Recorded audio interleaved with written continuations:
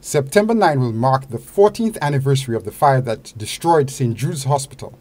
It is also the anniversary of the stadium being used as a temporary hospital serving the south of the island.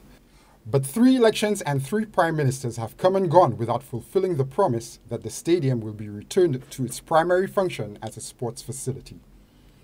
Now that Julien Alfred has brought the glory of a gold medal to St. Lucia, there is new urgency around the issue of finishing the hospital and repairing the sports facility.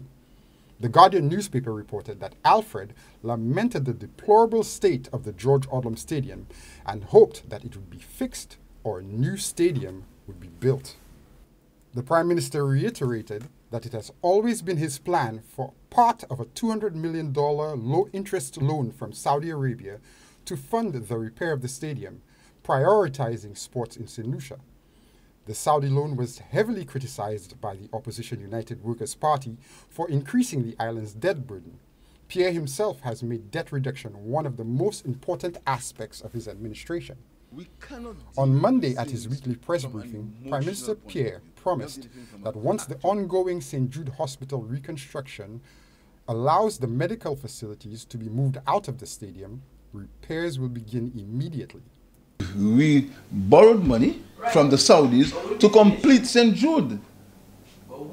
I can't tell you, I'm not an engineer, although you all get annoyed when I say I'm not an engineer, What the fact is that we are going to use the rest of the money to complete St. Jude. That's why the $1.5 million is put in the budget to begin preliminary work on St. Jude.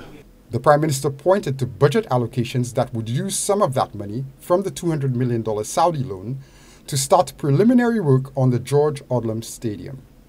Prime Minister Pierre did not give a date on when this would begin, but sports is vaulting to a new level of national priority on the island, and with Pierre himself tying the opening of the new St. Jude's Hospital to the calling of new elections, it seems that the dark age of the George Odlum Stadium may soon finally be over.